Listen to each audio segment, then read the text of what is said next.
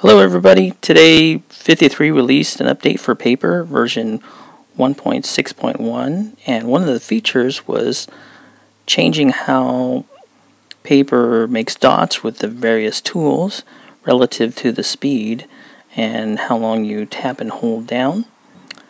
And I'm pretty familiar with this process, and I was going to share this with you guys.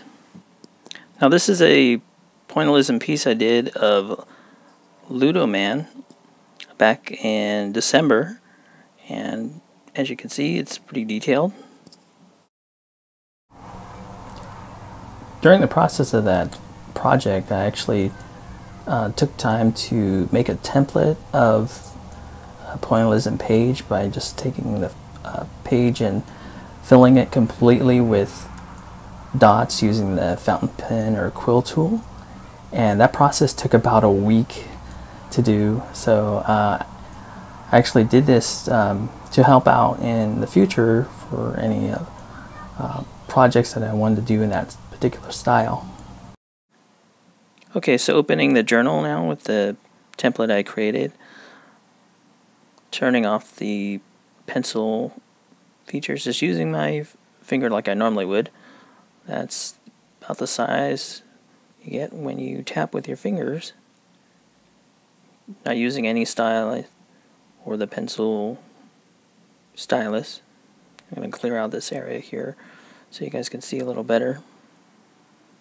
Now, all these dots were made previously with the fountain pen tool or quill tool, and this is generally just using my finger. That's the relative size. Holding down, you can get a longer or larger size dot. And using the pencil tool here, that's about as small as you can get.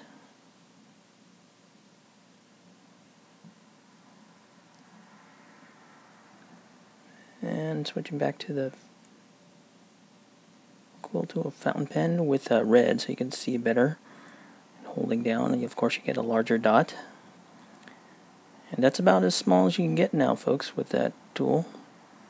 Rewind here.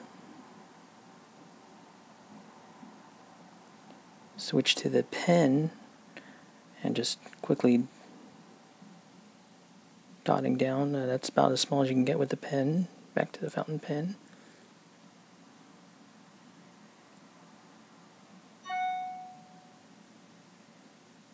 Going back to the pen. Yep, that's about as small as you can get. Holding it down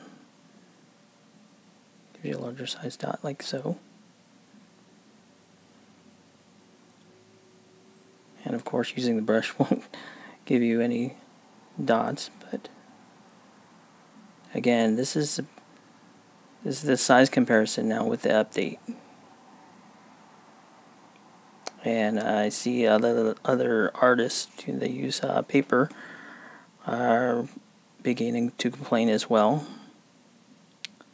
But just to see, those marks here were done prior to the update. And I'll let you guys be the judge. So hopefully, I'm not sure if Fiftythree will actually take any steps to correct this. I don't know. I'll contact the support in just a few minutes. But I want to make this video just to show you the size comparisons of the new update from Fiftythree.